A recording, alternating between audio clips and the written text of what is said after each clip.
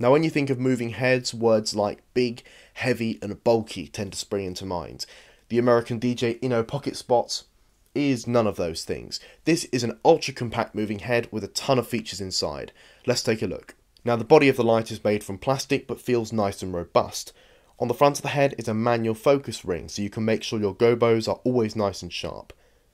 On the base you have all your connections for power and DMX. And on the other side, a digital display to change all of your settings, including things such as pan and tilt inversion, and even selectable dimming curves.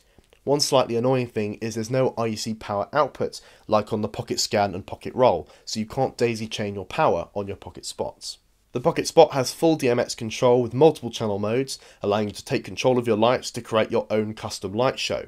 And if DMX programming isn't for you, then you can use the master-slave function to easily create your own synchronized light show. So if you had 4 Pocket Spots, you could have one pair as the Master and Slave 1, with the other pair both as Slave 2. This gives you a synchronized light show with the different pairs of lights doing different things but still in time with each other. You can also get an optional IR wireless remote control, allowing you to take manual control over what the light is doing, but also change some settings on the fixture like sound active mode and shows. Now what I think is really impressive about the Pocket Spot is American DJ have managed to cram both a colour and separate gobo wheel inside this tiny little moving head. You have 7 different colours plus white, along with 7 separate gobos plus an open spot. So what about brightness? At the heart of the Pocket Spot is a single 10 watt Cree LED. This may not sound like much, but I was really surprised with how bright the output was. Since the light has a narrow beam angle of only 13 degrees, it can focus that 10 watt of power into a highly concentrated spot of light. Now once you start working in larger venues, brightness is going to become an issue, but that's not what this light is designed for. It's the Pocket Spot. It's designed for a small mobile DJ setup to work in small to medium sized venues, and it's perfect for doing that. Few things to mention about rigging this light. The light comes with an Omega bracket which screws into the base of the Pocket Spot with an Allen key. This allows you to attach a clamp and hang the moving head from your light stand or truss. It also comes with a detachable eyelet to attach your safety chain. Now the Pocket Spot can't be rigged sideways as it puts too much strain on the tiny stepper motors. So your only options are to put the Pocket Spot on its base or hang it on your light stand or truss. If you are planning to attach the light onto your truss, make sure that the bolt that holds the clamp onto the Omega bracket is done up nice and tight. If the bolt is loose, then the momentum of the head as it moves causes the entire base to spin on the Omega bracket.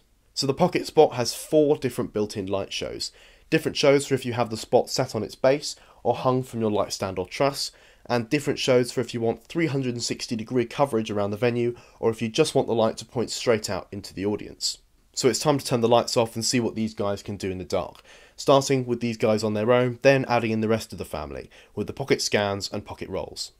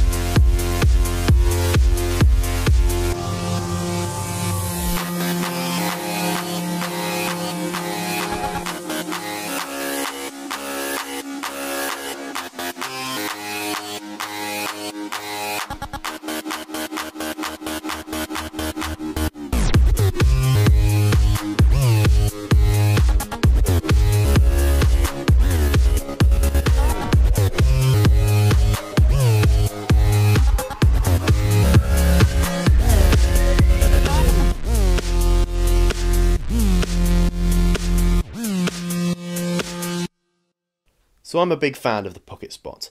For such a small light, it packs a lot of features inside, and I'm still amazed by the fact that it has a separate colour and gobo wheel. If you've been thinking about investing in your first pair of moving heads, these guys will be a great place to start. If you want to check out my other videos on the Pocket Series family, I've got my reviews on both the Pocket Scan and the Pocket Roll, and a look at how all of the Pocket Series lights work together. I'll put annotations at the end of the video, and there'll be links in the description below if you want to watch those videos. But that's it for now. If you've got any questions, please leave them in the comments down below. And as always, thanks for watching.